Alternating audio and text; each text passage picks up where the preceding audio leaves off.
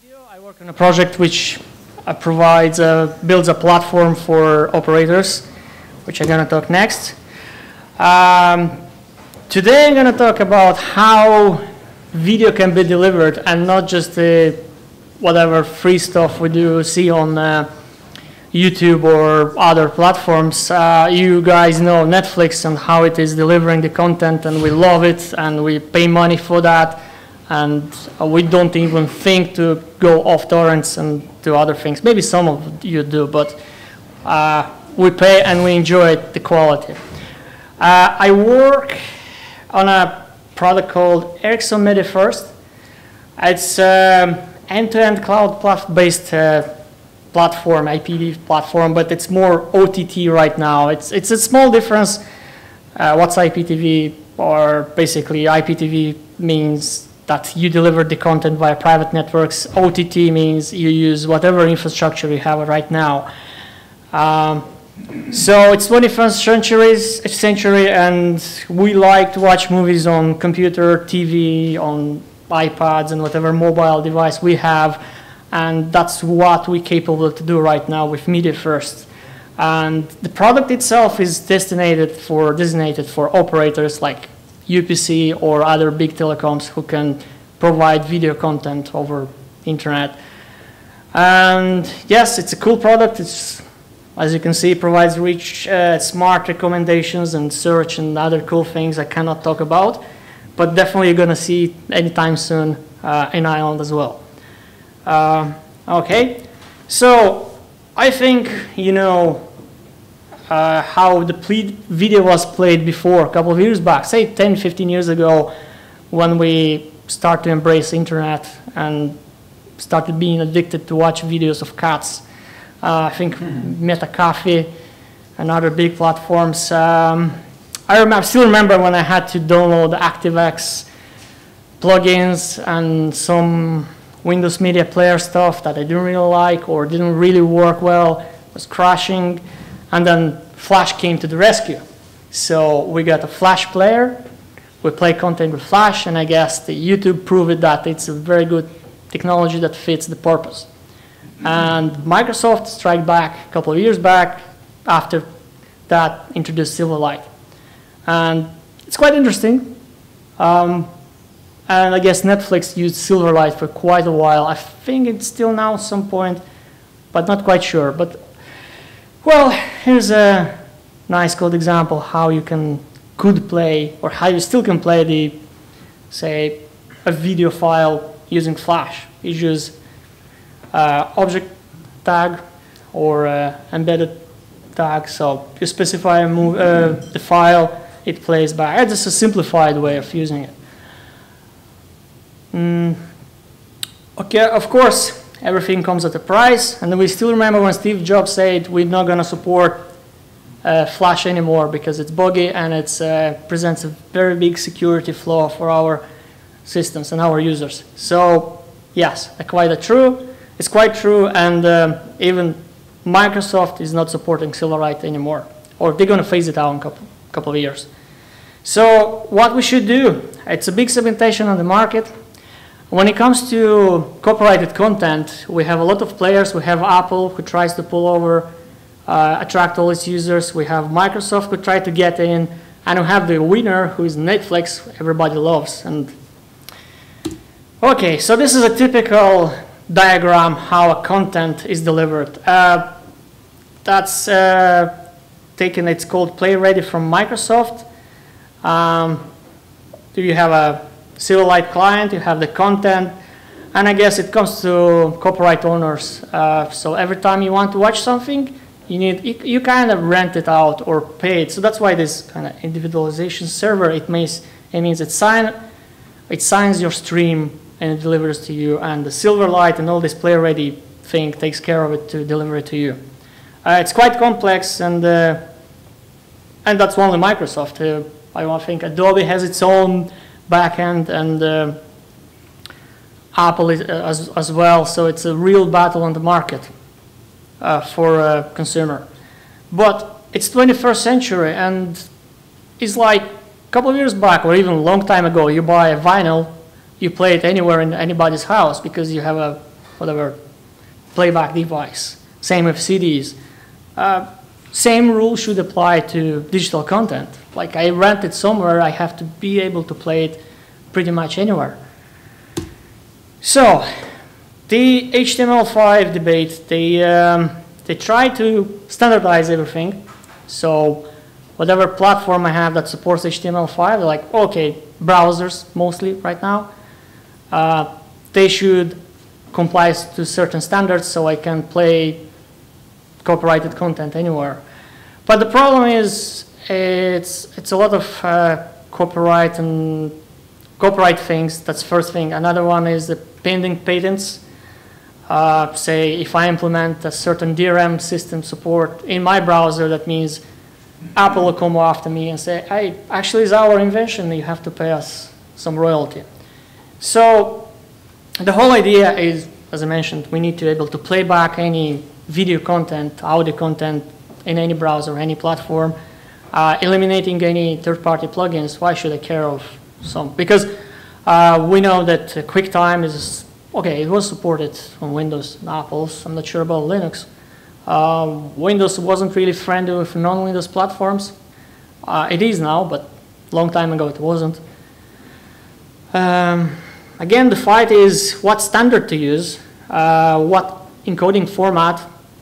For this very same reasons, the HTML5 consortium, the guys in the web consortium, they agreed to at least support a couple of them, is OGG, Vorbis from Theora. Google stepped in a long time ago. They proposed WebAM. This actually has a very good, interesting thing, and their contribution is very good because they agreed later on to use the MPEG- adaptive streaming encoding. There's no yet de facto format that should be supported, so at least we have some guidelines. What we should do is like the browser should support the encoding format should be good compression, good performance, good quality. We like HD, Ultra HD is on the way, and someday we're going to have a very big screen. We want that quality over the internet. Royalty free, of course, and hardware decoders should be supported, and that goes into mobile phones, and that's where the performance is coming from. If the hardware is implemented at the hardware level, we'll have a better performance. Everybody knows that. Okay, so I guess that's not really, just as a sample, it's not a big difference what I've seen before with, we use now video tag, okay? We specify the file, and if the browser supports the video tag and the format, it say it's fine, I'm gonna play back. There are more examples. We can add various elements, say skip forward, pause, and other controls to just a pretty standard these days video player. We can specify different formats and so on. Okay, more examples. If you're curious, you can go to Mozilla website and try them all, but I think we already know what's there. Okay, so, I've been talking on is just the front end. It's HTML tag. And it's fine for unencrypted streams, for something that we want to share with everybody, with the entire world. But when it comes to companies like Apple or Netflix, or we want, say you're a freelancer, you're building some online tutorials, and you want to make sure that all the paid subscribers have it. Okay, it's pretty straightforward. You want to protect your content, then you need to have some sort of protection, and usually comes, say you apply encryption to your streams. But how we should handle that encryption and decryption, of course, with HTML compatible way. So has been a couple of areas defined. We need a protection mechanism, basically the keys, how we're going to encrypt and decrypt the streams, a system that will decrypt that, a license server that will take care of the key management and distribution, and encodings, of course, because you might watch a video on a flat screen, big like this one, or on the way to work in the bus, on a mobile phone, and so on. So we need like something that will be able optimally to deliver our content. So far so good. We have support in all browsers, the major ones. I know that Mozilla was the last one and they've been complaining about it. The major reasons why, because from one point of view, it's not like a massive improvement, and we are tied into a proprietary DRM system. We cannot just say take our video and play it somewhere else in another browser. We support adaptive bitrate streaming. Is the things that we're talking. If we want to watch on a mobile phone, why should I download the Ultra HD content where I can have it optimized for my mobile screen and my mobile network? ClearKey it's basically the one that will allow us to watch the content in different systems. So if I purchased, say, a video on Netflix, I should watch it on Apple without many headaches of import or extra movements, which sounds great, but the reality is it's a bit different. Okay, it's a big nasty diagram. Okay, it's what you see in the middle is our browser. What we see above and the bottom is how we can interact. How do you interact? It's like, say we have a video and the browser should be responsible for detecting that content is encrypted and should be able to identify that this particular video is encrypted with this DRM key, and then start negotiating with content systems, key distribution system, and then we have a bunch of events and we know when to step in and get the key, acquire the key from the license server, get it to content delivery system, decrypt it, and present it to the user. Okay, it's a bit more complex, and it's not really, say, JavaScript stuff. It's a lot of heavy backend work and a lot of things.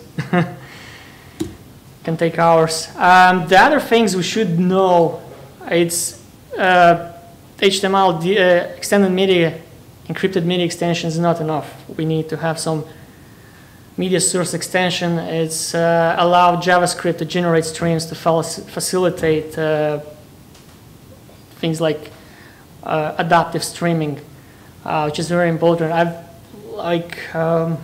was thinking it's outside of this presentation, but there's a very nice video on from Google. They have, you go to a page and you can restrict your bandwidth, and you can see how the quality degrades or improves once you increase the quality of your bandwidth. So this is like the core of the core concept. And yes, the MPEG-Dash is one of the standards agreed between big companies, and I think WebM is just a spin-off from Google. HLS, it's a proprietary standard from Apple, which they kind of tried to, it's not a defined standard, so I think they try to keep this loophole, like, okay, we have it, something that is not finished, and you guys may implement, may not. It's a very tricky movement from Apple. So okay, so I guess that's it. Not too much. And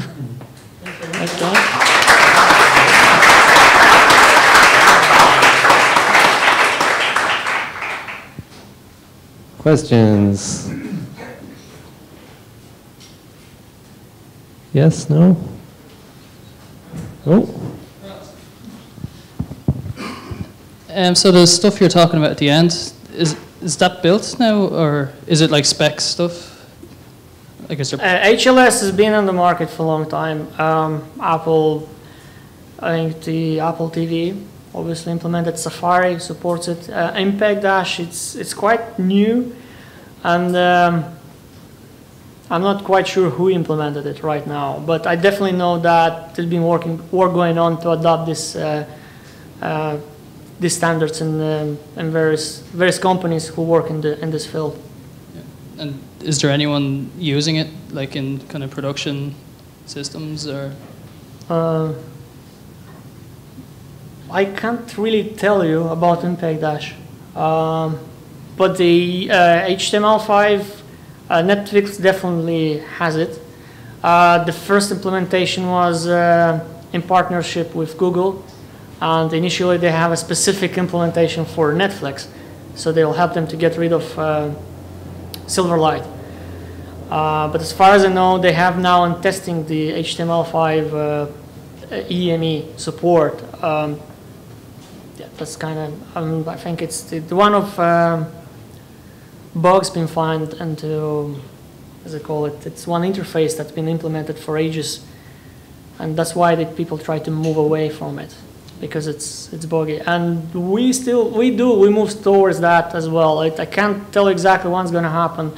It's, of course, the legacy system is the dinosaur that usually slows down everybody, but we still keep moving forward, and pretty soon we're going to have this on production. Thanks. Anyone else?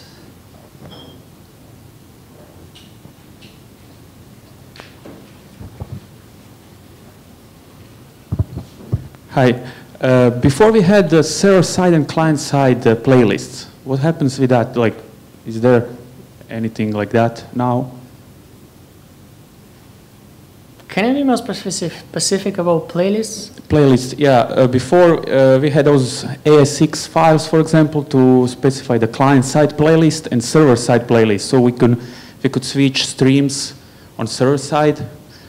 You know, we have a list of files, video files on server-side, and we can specify the playlist, what will be streamed next, for example.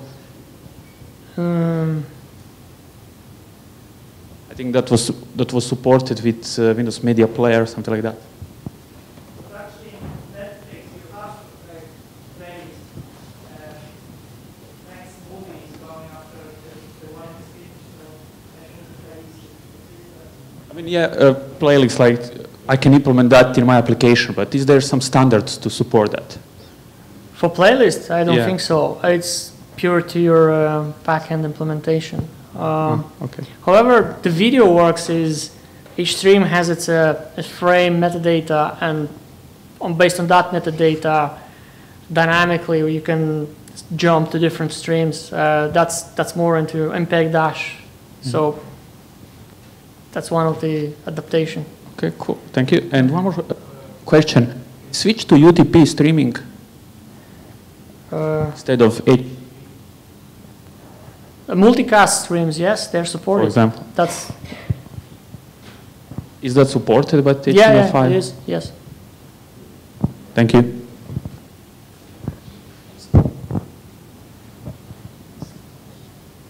All right. Thanks, Dorin.